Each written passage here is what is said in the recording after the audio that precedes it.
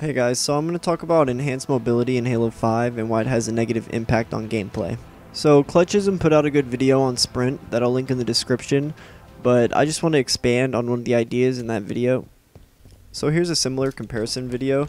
Notice how in Halo 5 you're restricted to an animation the entire time, whereas in Halo 2 you can shoot, throw grenades, even turn 360 degrees, all while moving at top speed. In this next example, you'll see how clamber has the same effect. Much like how maps were lengthened to accommodate sprint, the height of ledges were also increased to accommodate clamber. Once again, you're punished for moving around the map, locked into a pointless animation. To contrast, in Halo 2 you can do every jump in the game facing backwards, while shooting, while throwing grenades, or meleeing. You're never locked into an animation while traversing the map. So which one is truly enhanced mobility?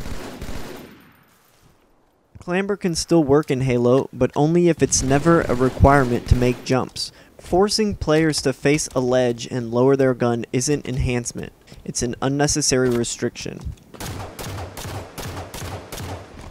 So yeah, that's all I got for this video. I tried to keep it short and concise. If you liked the video, just give it a thumbs up, and thanks for watching.